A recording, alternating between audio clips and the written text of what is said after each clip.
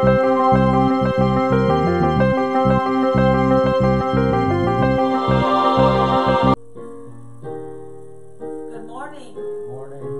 Good morning, family and friends. If you're watching online now or if you're watching online later on this bright and Sunday morning, we just want to greet you today in the precious name of our Lord and Savior Jesus Christ.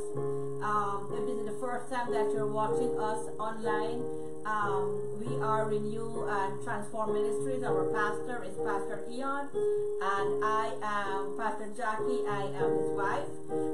Today we really want to say thank you for joining with us online. Thank you for partnering with us. We just want to say thank you so much. It is going to be Memorial Day weekend. You know, everybody is suffering from quarantine fatigue, but I just want to caution everyone to please do take it safely. You know, if you do have to go to the beach, safe distancing. My husband does not like the beach, so he's not a beach goer. So I guess we'll be at home for this Memorial Day, amen? All righty. Hallelujah. Father, this morning, in the name of our Lord Jesus, we want to thank you, God, for your goodness. We want to thank you for your grace. We want to thank you for your mercy. Father, we want to thank you for your love.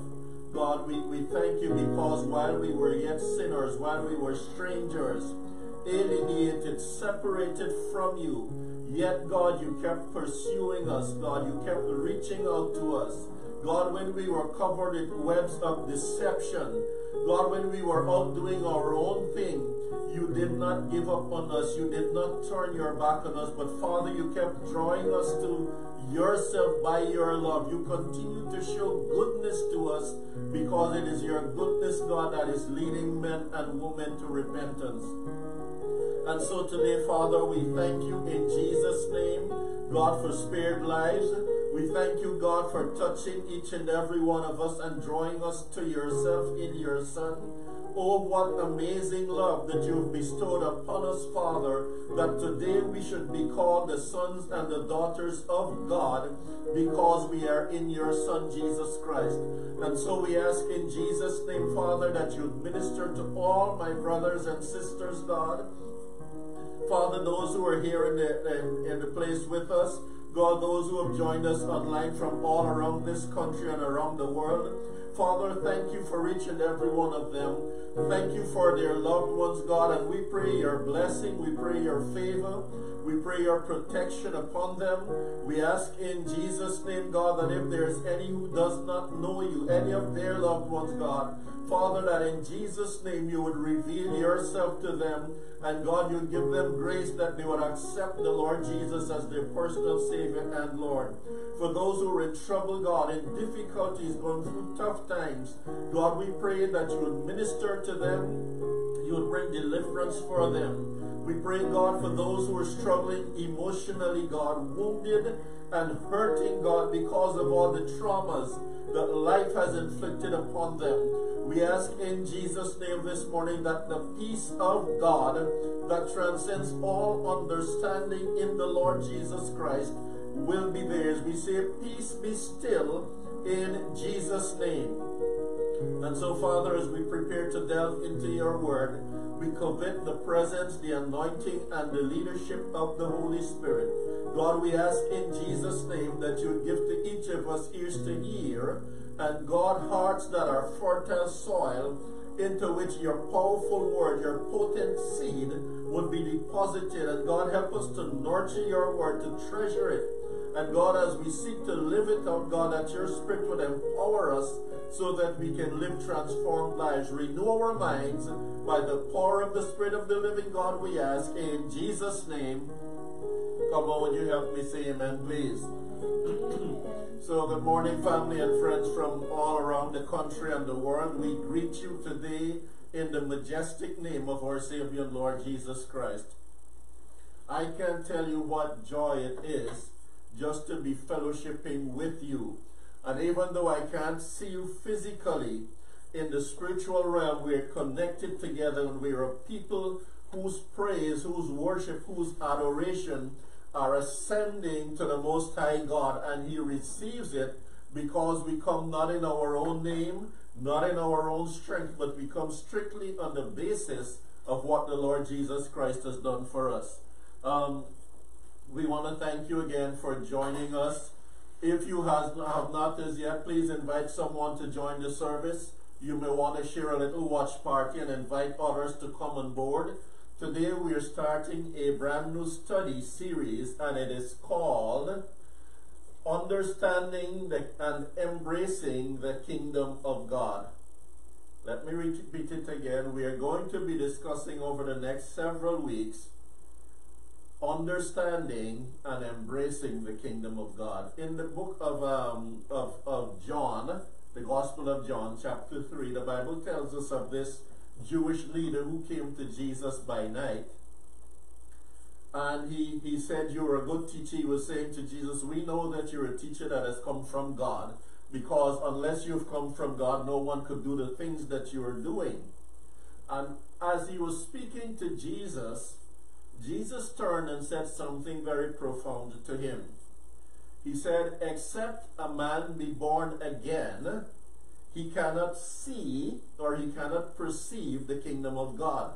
In other words, he lives as a natural man, just going through life, thinking only about today. He may be religious, he may be doing good things, or he could be living crazy, but he does not understand the kingdom of God. So the man got confused and he said, "Can a person who is old go back into his mother's womb and be born again?" And Jesus said, "Listen, except a man be born of water and of the Spirit, he cannot enter the kingdom of God." Today, we will begin delving into the Word of God. For my text, I want to invite you to go with me, please, to the Gospel of Matthew, not John. We're going to the Gospel of Matthew, chapter 6. We're picking up from verse 25. So let's read the text, and then we'll come back and we'll examine it step by step. Let's read. So I'm reading again from the English Standard Version, known as the ESV. I want to encourage those of you who have a smartphone and you're still probably holding on to a traditional paper Bible. That's fine. It's good. But if you want to be a little more versatile and have access to a variety of translations, go to your store, your app store, and there type in YOUVERSION, YouVersion Bible app. It is one of the best apps that is out there. Now, I promise you they're not paying me to advertise their product. But I've been using it for over, I think, like 10 years. I've not used a hard copy Bible in that long, but it's very versatile. You have access to a number of translations in all kinds of languages. YouVersion Bible app. So let me get back to the business for which we came. Jesus is speaking to his disciples. Just a quick background. In Matthew chapter 5, the very first verse, it tells us that when Jesus saw the multitude, that he went into the mountain and he sat down. And his disciples came unto him. And he opened his mouth and taught them, saying. So from Matthew chapter 5, verses 1 all the way through to the end of chapter 7, Jesus is speaking exclusively to his followers, his disciples.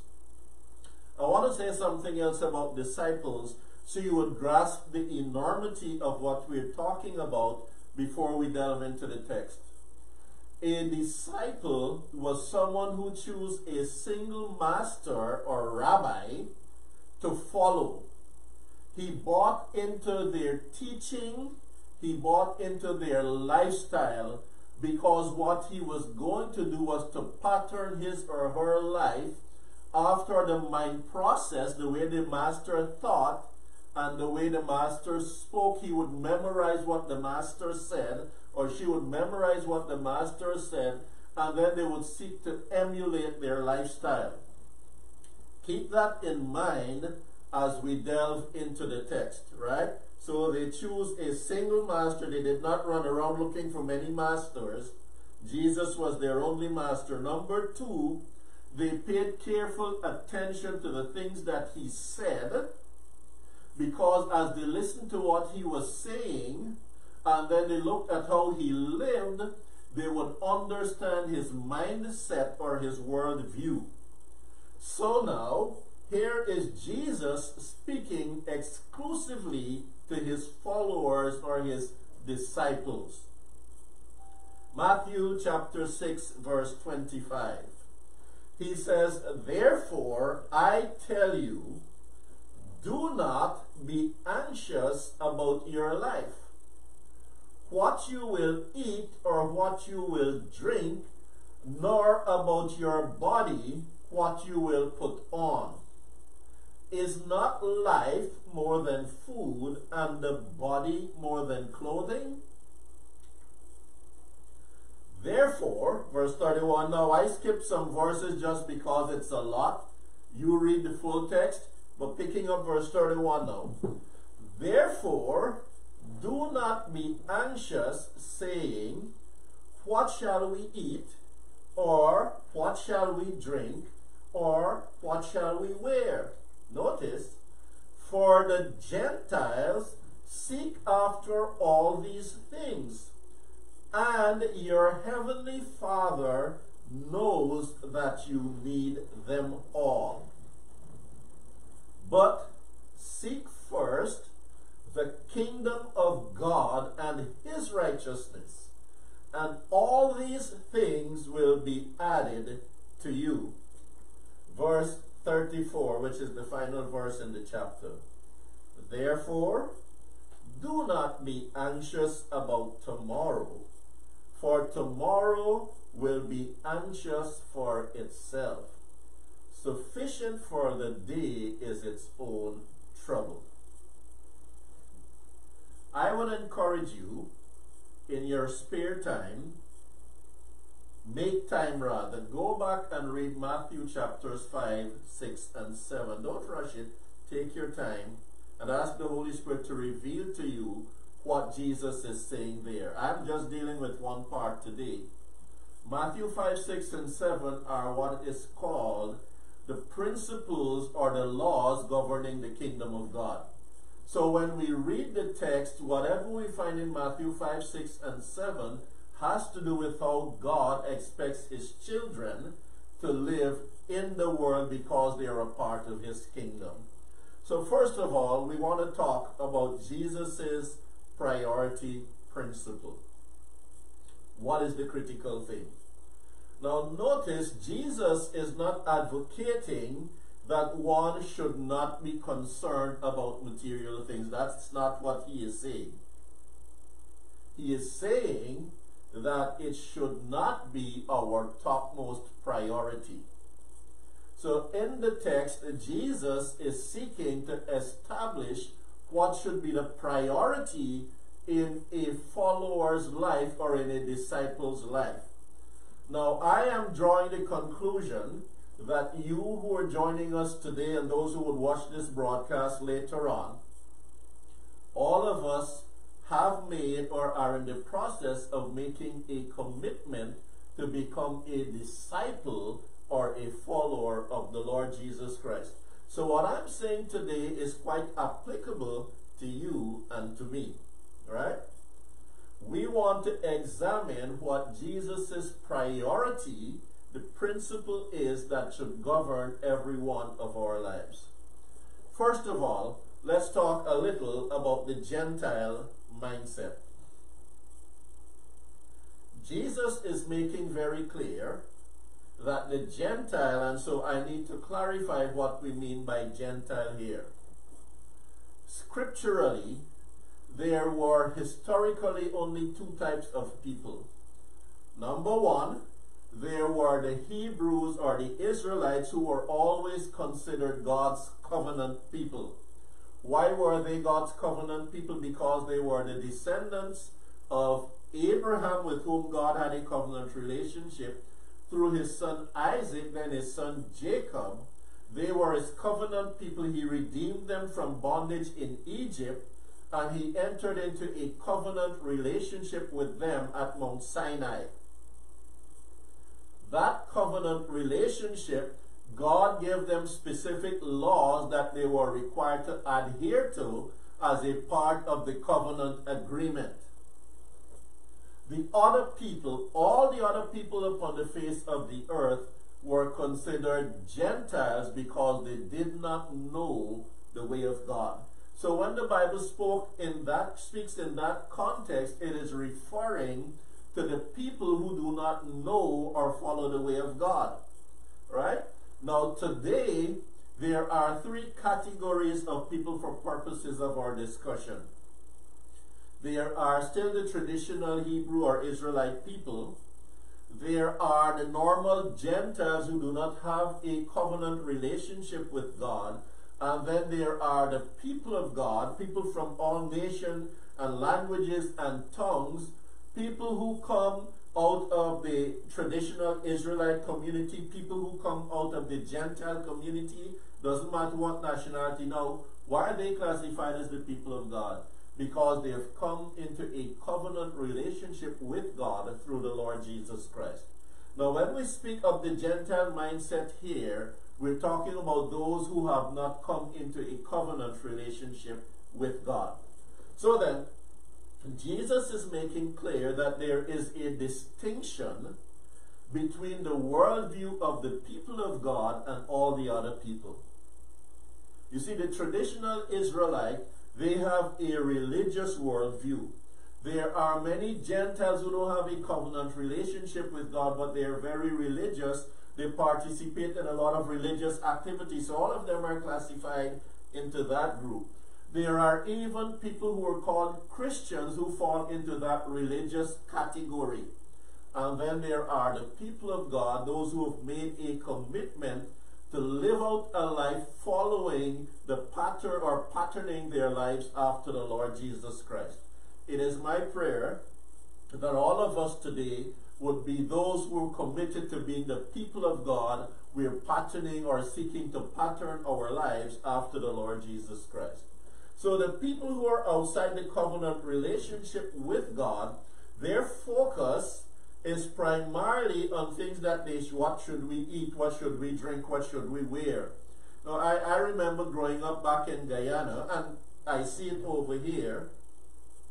There are people who spend money on clothing, they spend money on food, they spend money on parties, and they look to buy the latest gadget, but they're not concerned about tomorrow. All they're concerned about is impressing people with the externalities. They have a lot of verbosity, they talk plenty, they have a lot of external stuff, they show off a lot of stuff, but they lack substance. They may drive a Mercedes-Benz or a BMW or all these other things to impress people. They look for all the expensive cars and they look for all the expensive handbags and clothing and the brand name stuff, but they lack substance because they don't have a relationship with God. Those are the Gentiles about whom Jesus is speaking. The unregenerate person is primarily concerned with self-gratification and perhaps even showing compassion to people, but it is all towards getting acclaim for themselves. So here is what Jesus said again in Matthew 6:25. He says, "Therefore I tell you, do not be anxious about your life," right? What you will eat or what you will drink, or about your body, what you will put on. Don't be concerned with all the externalities. Don't be obsessed with it. Notice why. Is not life more than food, and the body more than clothing? You see, so this is the question. What is it that drives our life's purpose? Right? He goes on and he says here in Matthew 4:4, this is what he said. "Man shall not live by bread alone, but by every word that comes from the mouth of God." Our lives, the life of a disciple of Christ, is one that hears what God is saying, and we commit ourselves to honoring God. And so when we do that, when we commit ourselves to honoring God, to being obedient to God, what begins to happen is that our lives come into equilibrium or balance. We are not overboard on one side or the other side. There are people who spend all day praying and they don't want to do anything else. Their life is out of balance. There are people who spend all day reading their Bibles or some religious book. Their life is out of balance. We have to have balance, and it is only as we hear the voice of God and we look at life objectively that our lives come into balance. So that is where living in the kingdom of God, that is where it takes us. So Jesus' solution then is that we must seek first the kingdom of God. Again, I am saying to you, he is not saying that we must not be concerned about material things. He is saying we must not be obsessed with it. In other words, he is not saying that you must not plan for your retirement. If you are truly a part of the kingdom of God, you will be planning for your retirement, because God promises that most of us will live 70. What is 70? 70. So a lot of us would be living there, and if we're going to live that long, obviously you have to make provision for it. But what he is saying is that your focus in life must be honoring God, must be living within the realm of God's kingdom. So let's examine it some more. Here's the text again. But seek first the kingdom of God and his righteousness. Now notice the end part. And all these things, what are the things that he's talking about? Well, clothing and food and footwear and a house and all these things, they will be added as we're seeking God first, and he's bringing balance to our lives.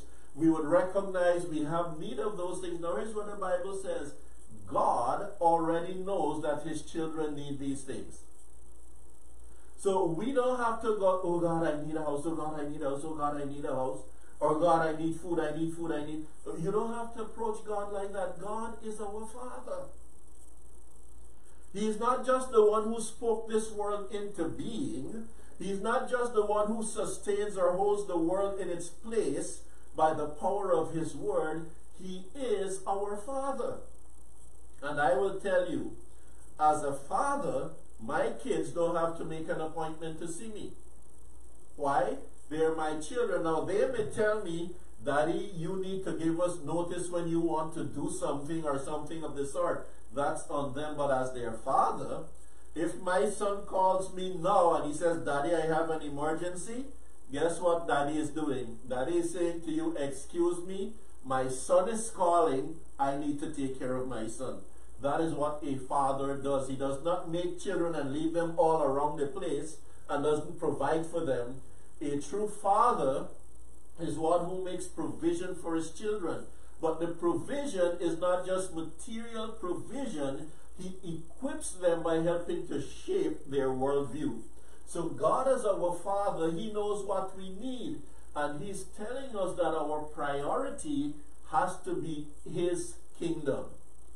Therefore, we need to distinguish between doing religious things and things that please God. See, a lot of people feel that because they do a lot of good stuff and because they do a lot of religious stuff. Now, what do I mean by religious stuff? Going to church.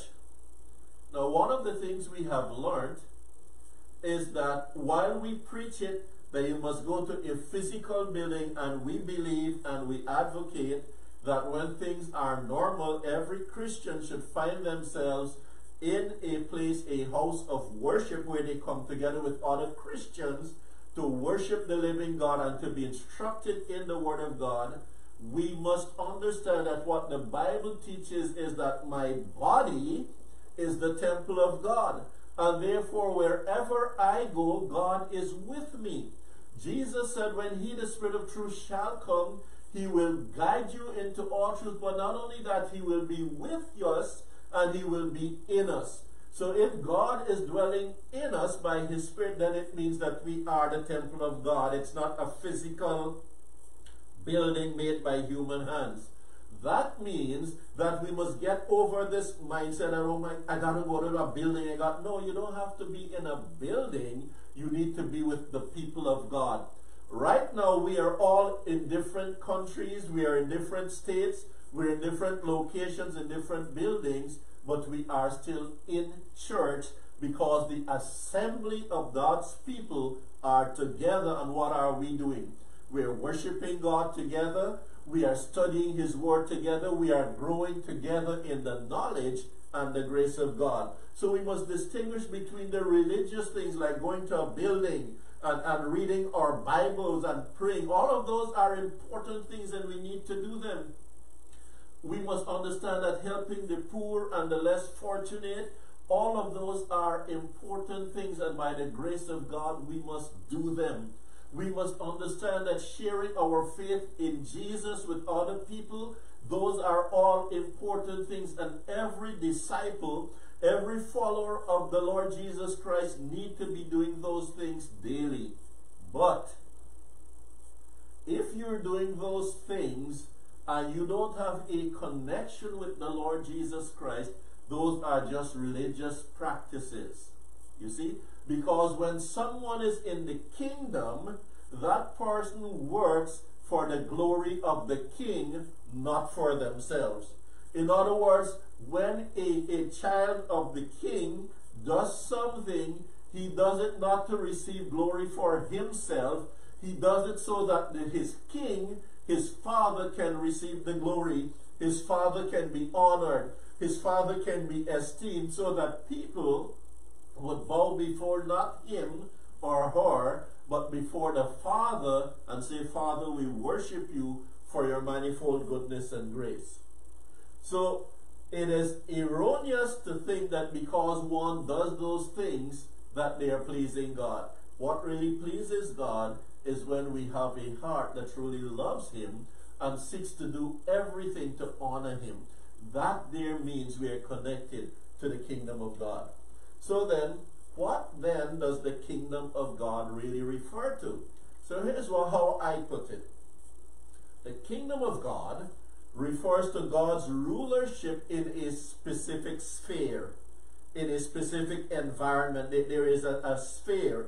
Every king has territories. Every king.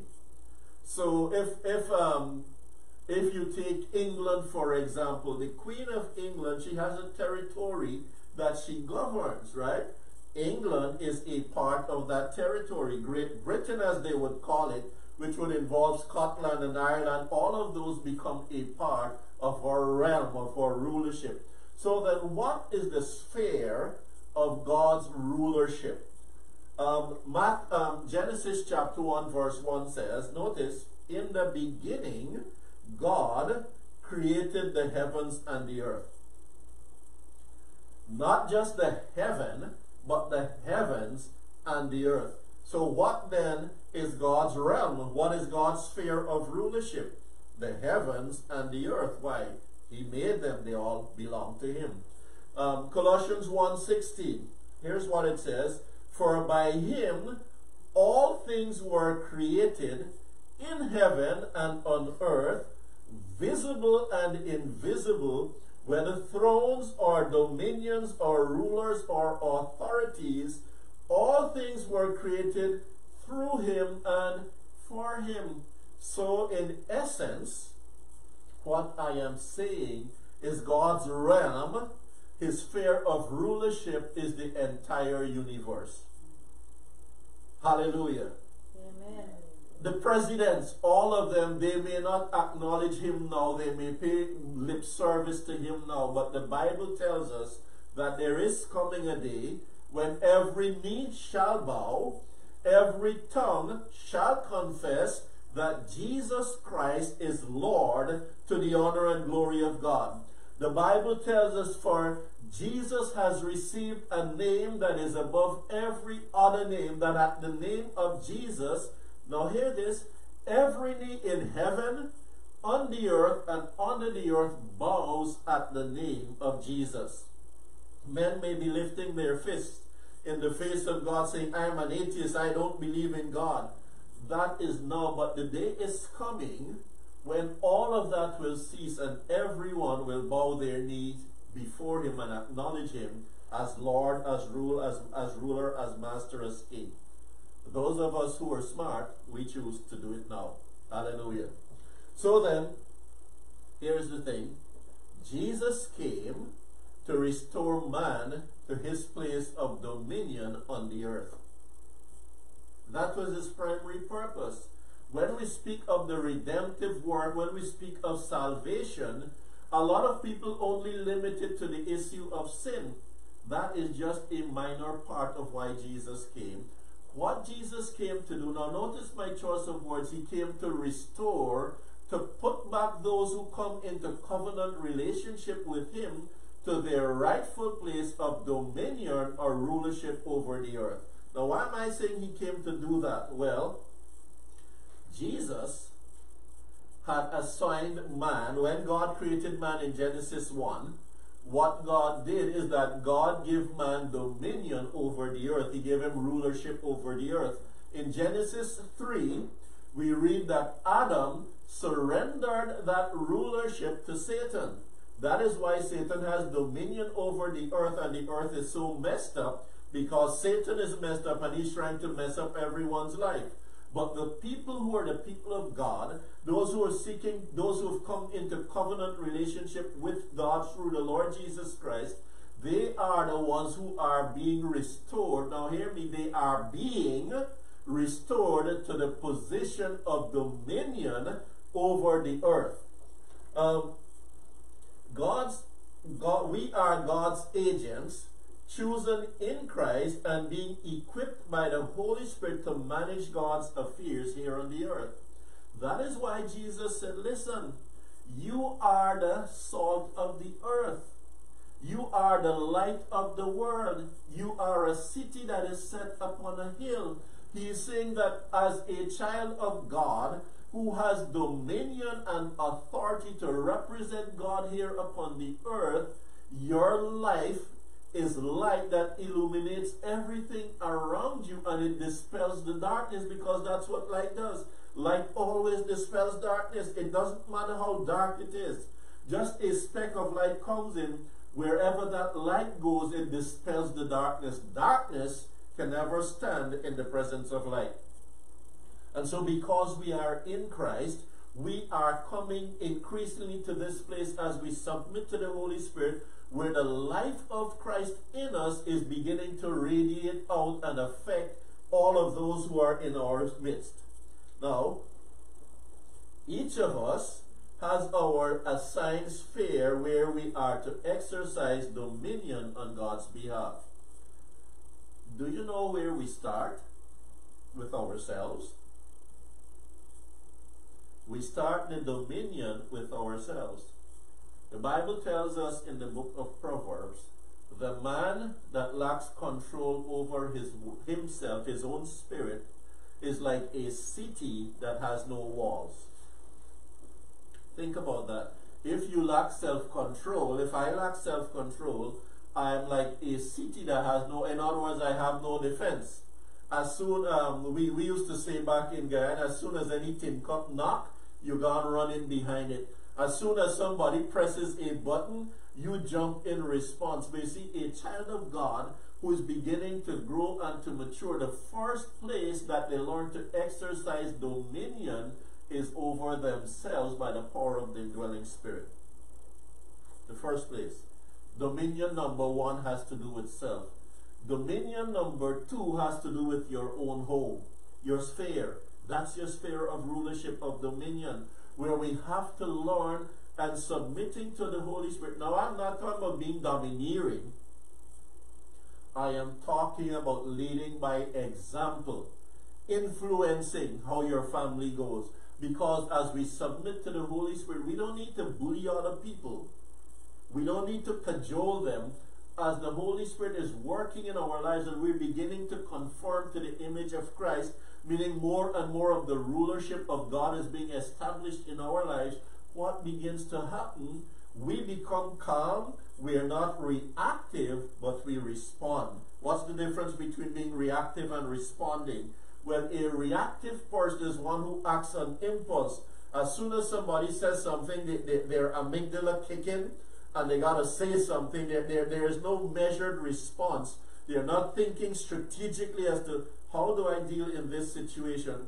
And so your boss says something. I'll never forget this incident. A young man some years ago was working at Walmart just down the road here from us.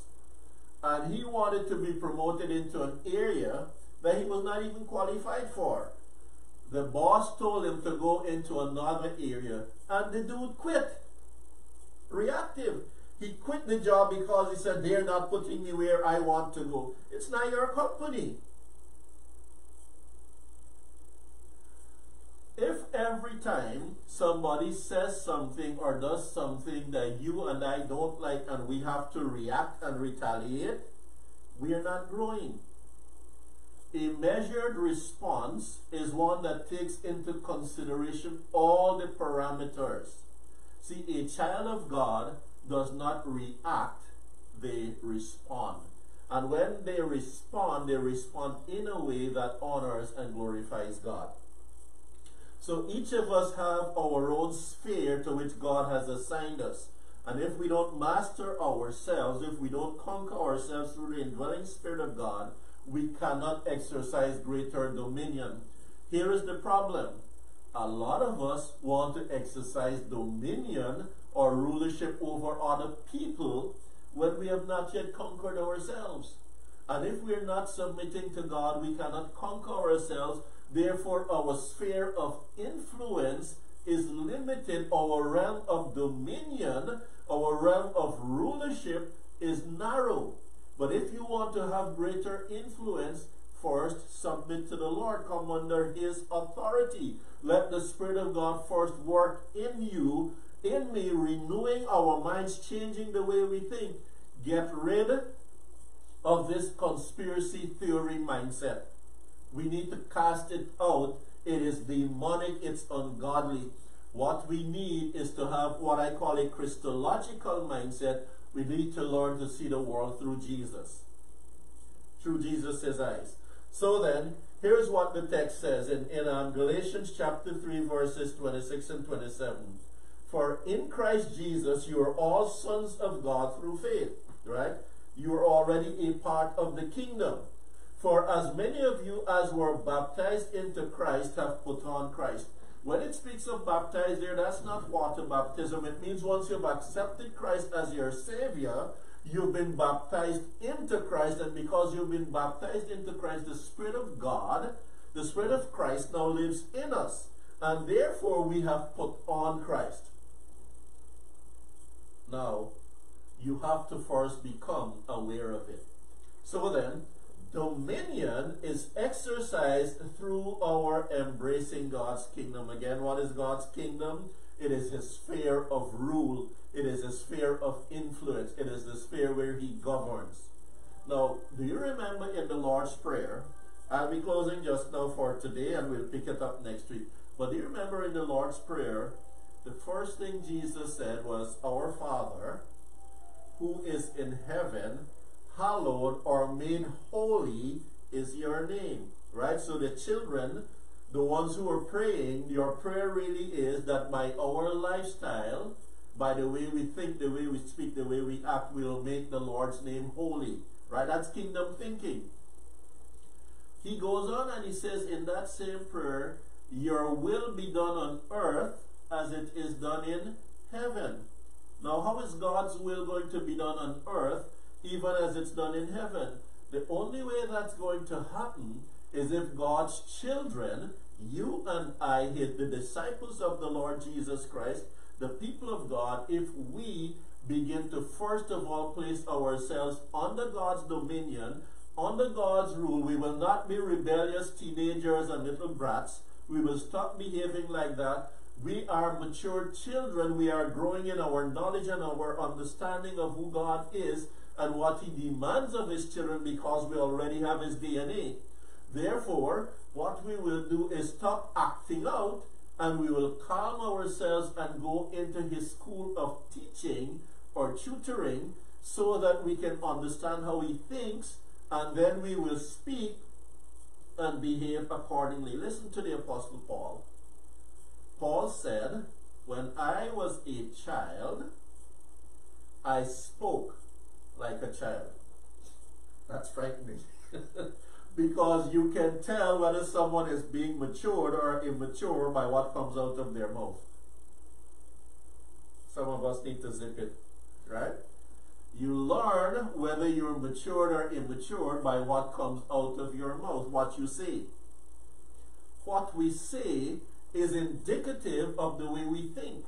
For the Bible says, for out of the abundance of the heart, the leb, the seat of reasoning, out of the abundance of the heart, the mouth speaks. The Bible further says, for a man or a woman is ensnared or trapped by what? The words that come from their mouth. How many of us have gotten into so much trouble because we like talk, talk, talk? Here's what Watchman Nee said. Watchman Nee said that idle words leak life. That is a profound statement. In his book, Practical Issues of This Life, Watchman Nee wrote, idle words, people who like to just chat and talk endlessly, always yapping and going on. He said, those who speak idle things, they leak their spiritual life so that they have no substance to offer when the time comes. So back to Paul. Paul said, when I was a child, I used to speak like a child because what? I thought like one. But when I became a man, I put away childish behavior. How do we know that someone is mature? By how they live. I want to say that again. How do we know that someone is mature? By the way they live, because a mature man puts away childish behaviors. They get rid of their big boys' toys. They get rid of their emotional reactions. They get rid of all this verbosity and all these crazy things because they recognize that it is no longer about themselves, but they are now a part of God's kingdom. And as they understand God's kingdom more and more, they begin to calm themselves and they begin to live lives that are based on their design purpose. Their design purpose, not just based on their emotions and what's going on in society and culture. Remember I used the term last week, cultivate. You remember I used that term, cultivate. If you're going to cultivate, if I'm going to cultivate, we have to change our environment. We cannot change our environment if we keep thinking like the Gentiles think. In other words, we cannot change the environment, we cannot exercise dominion if we keep thinking like the people amongst whom we live. The first thing we have to do is learn to understand the way God wants us to think and begin to think that way. So here's what Paul said in Ephesians. He said we must capture every thought, every high thought, every imagination, and we must bring it into captivity to what? The knowledge of Christ. So then, the one who is beginning to come into the kingdom of God, and we'll talk a lot more about this over the next few weeks, the one who is beginning to come into the kingdom of God begins to recognize that, you know what? I am not where I need to be. There is so much more that God has in store for me, but to get there, I have to first of all embrace His rule and His reign in my life. The first place where dominion has to begin is in my own mind, and that is why this ministry has the name Renew and Transform. Why? Romans 12:2 says it. Do not pattern your lives after this world, but be transformed. How? By the renewing of your mind. When our minds are renewed, that's when we begin to come into kingdom living. And it is only when you come into kingdom living that you find out something. The king is the one who provides all the resources and all the protection. But we'll talk more about that next week. For today, understand that all the realms that you can think about belong to God. And here on the earth, God has assigned you and I to exercise dominion in his place as his representatives, as his children, as his people. He wants to rule the earth through us. But first of all, for God to rule the earth through us, we have to first of all come under his dominion, under his rulership. That means we have to stop acting out like little teenagers and little brats. We're no longer 1 and 2 and 3 year old or 5 year or 6 year old or in our teens. We're not even young adults. We are supposed to be immaturing people now, not immatured, but immaturing people of God. And the only way that happens is if we first of all calm ourselves and go before the Lord and say, Lord, teach me. Holy Spirit, teach me.